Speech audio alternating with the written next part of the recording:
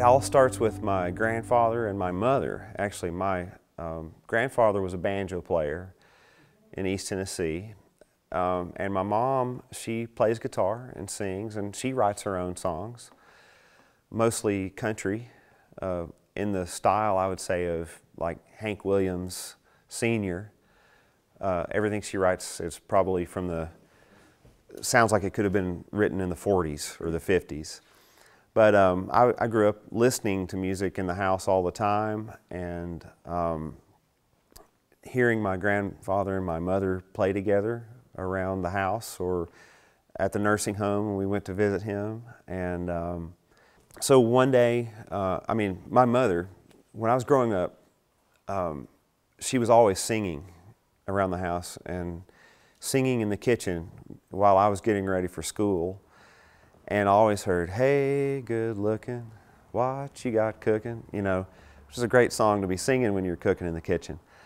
And, you know, I didn't think much of it at the time, being a youngster, but it made an impact on me later on.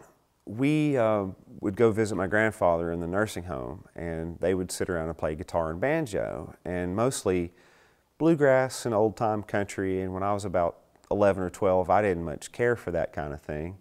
You know, I wanted to hear AC/DC and Van Halen and Ozzy Osbourne, to be honest.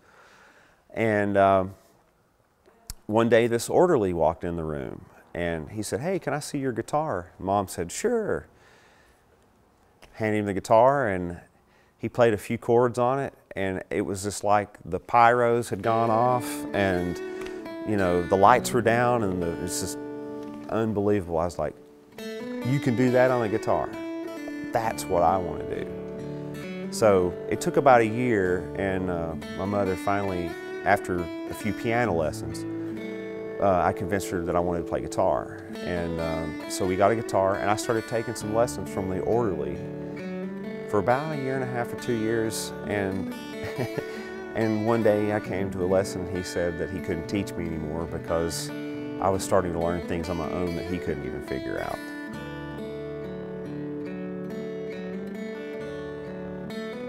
So I first was in basically hard rock bands in junior high and high school, all the way to my mid-20s, really.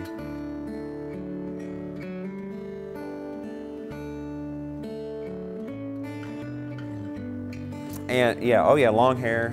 I still have the tattoos. The band I was in that just came out on Sony Red from 20 years ago, a former girlfriend's lips, and a Telecaster burning in flames. I'm marked forever from that time period. I'll never forget it. You know, it may not mean as much now, but sometimes it means even more. I don't know, but it just adds a little mystery.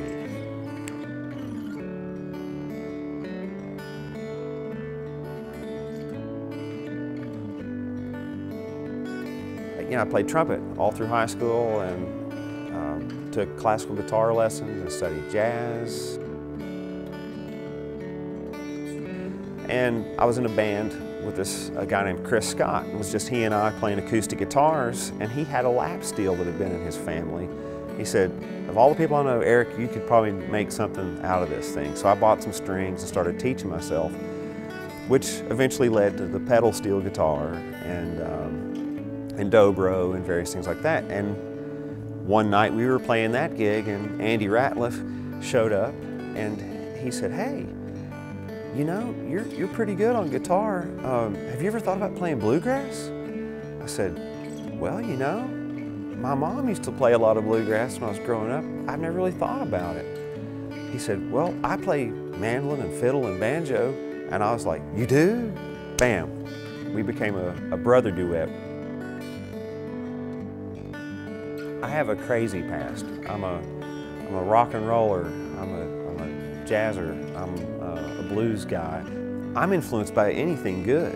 I just love music. I love blues, country, jazz, western swing, bluegrass. Did I say bluegrass? Country. I mean, God, it just goes on and on. I like everything, and I like variety. I just love to play music, and if it's good, I get influenced by it.